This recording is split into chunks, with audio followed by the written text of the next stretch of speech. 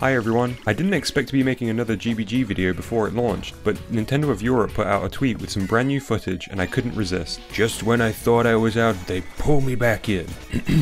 Let's take a look. Here we see the purple fighter's fireball isn't very effective. The reason for that is clear when you open the launcher object settings screen. With a quick press of the destructive toggle, the fireball rips through green like a hot knife through butter.